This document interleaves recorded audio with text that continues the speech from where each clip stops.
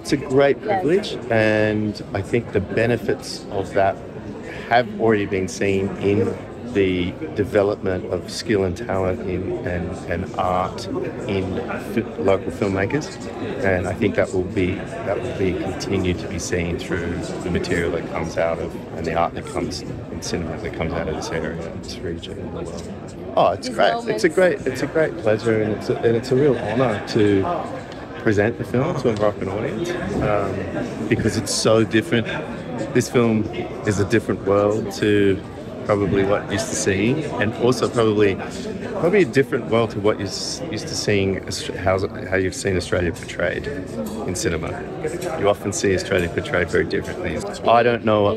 Well, I'm going to be watching Mr. Ben Sadie. He's a really lovely guy. I like him. He's got a lovely sense of humour.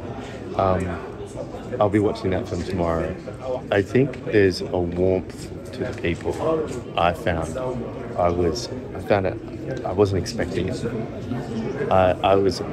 When I first came, I was a little sort of like, there's a lot of energy because there's a lot of people, there's a lot going on. But the thing that surprised me was how warm everyone is. Everyone is quick to smile.